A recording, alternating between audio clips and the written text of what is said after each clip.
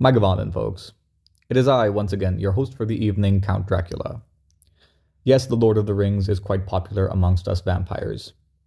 We are interested in solving the second-order nonlinear differential equation, that is y double prime equal to pi over alpha times y prime squared times the cotangent of pi y over alpha. Now, you must be thinking, why is there specifically a pi over alpha term? Well, you can ignore it and you can still solve the differential equation.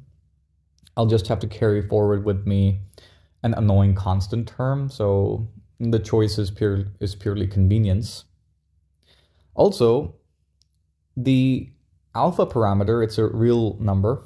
The restraints on it, or the constraints on the alpha parameter, would of course be determined by the domain of the x and y variables as well, specifically the domain of the x variable, and hence the domain of the domain of the y variable,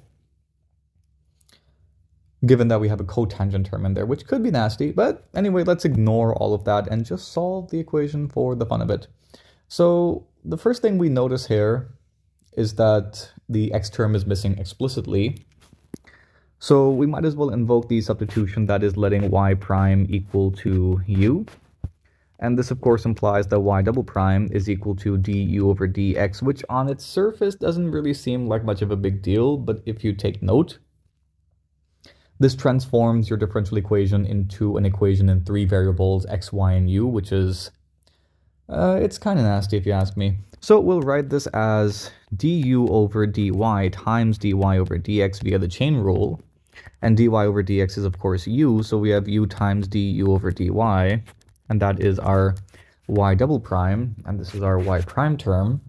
And that considerably simplifies our differential equation. We now have u times du over dy equal to pi over alpha times u squared, terribly sorry about that, times the cotangent of pi y over alpha. Now, if we expand using 1 over u squared, which should not be much of a big deal, of course that means we assume u here is non-zero, but that implies that y prime is non-zero, and y prime equaling 0 just means that y is a constant, so we're not exactly missing out on any interesting solutions anyway. So again, trivial solution, 0 equal to 0. The point is, we can cancel out the u terms, and hence we have 1 over u du over dy equal to pi over alpha times the cotangent of pi y over alpha, which is a nice separable differential equation. So we'll write this as 1 over u du equal to pi over alpha times the cotangent of pi y over alpha dy, and we'll integrate. So on the left we have the logarithm of u, and on the right we have the integral of pi over alpha cosine of pi y over alpha over the sine of pi y over alpha. And again, the constant term up front is a matter of convenience, because now we have sine and its derivative up top, so that means we should get log of sine on integrating. So the result is log of sine of pi y over alpha. I'm just ignoring the absolute value signs. I mean, what are we going to do with them anyway? Just add absolute value signs, you have a plus and minus sign, you carry it forward, yada yada yada. Really not all that interesting. So we have log of, don't do that for your exams or your research work. That might end up being interesting, but for all the wrong reasons, if you know what I mean. Anyway, so this is the log of the sine function plus a constant of integration, which I shall write as log of a being greater than 0, of course. So that means I have log of a times the sine of y pi over alpha, because of, well, log properties, and of course this implies that u itself is equal to a times the sine of pi y over alpha, because the logarithm is of course injective. Okay, cool. That looks quite nice, because I now have u in terms of y, but my differential equation actually required y in terms of x, so we still have some work to do. U here is of course dy over dx, so that means we have a times the sine of pi y over alpha, and this implies that another separable differential equation, so I could expand by 1 over sine. In other words, we have the cosecant of y pi over alpha dy equal to a times, I'll integrate a times the integral of dx. So on the right, we just have this linear function ax plus b, which looks dope. And on the left, we have this interesting looking trigonometric integral, which is just a cosecant function. So cosecant sorts out to log of cosecant minus cotangent. So that's cosecant of pi y over alpha minus cotangent of pi y over alpha. And we need to divide by the derivative of the argument, which is, of course, pi over alpha. Okay, cool. And you might be thinking, why is he even introducing the absolute values now? Well, I think it just looks cooler anyway. But if I'm going to be non-rigorous, I might as well be rigorously non-rigorous and just write this as parentheses. But there's something about the antiderivative here that's just making me uncomfortable. I mean, we have a cosecant minus a cotangent, which should not bother me that much, but I just think it looks cooler. Anyway, judge me for this later in the comment section. The thing is, we have log of the cosecant of pi y over alpha minus the cotangent of pi y over alpha equal to alpha over, what is it? Oh yeah, it's pi over alpha. Terribly sorry about that. I often forget basic arithmetic.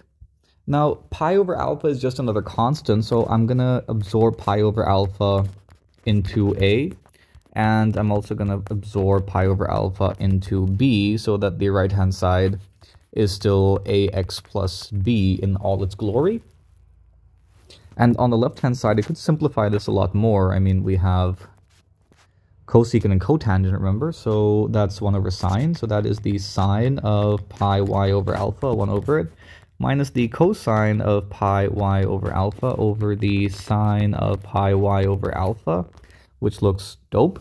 And we have the logarithm of 1 minus cosine of pi y over alpha over the sine of pi y over alpha as a common denominator. And on the right, we have this linear function again in all of its glory. So what we can do now is recall that the right-hand side could be expanded as the log of e to the ax plus b.